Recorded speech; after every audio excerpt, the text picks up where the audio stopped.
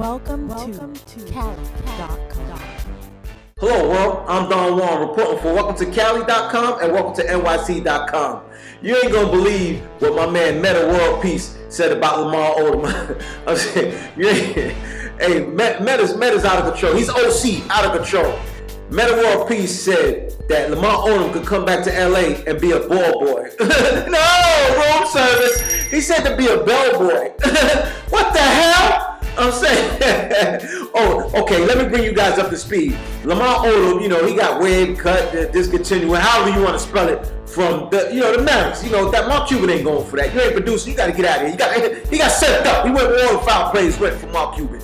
So, in any event, Mark Cuban told him hit the road, Jack. Never come back no more. No, sir, that's child immature. But, in any event, Lamar Odom days is numbered for Dallas, right?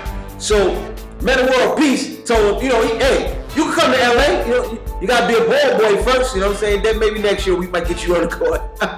Yo, my man is OC out of control. Metta World Peace. You gotta love him, I'm saying.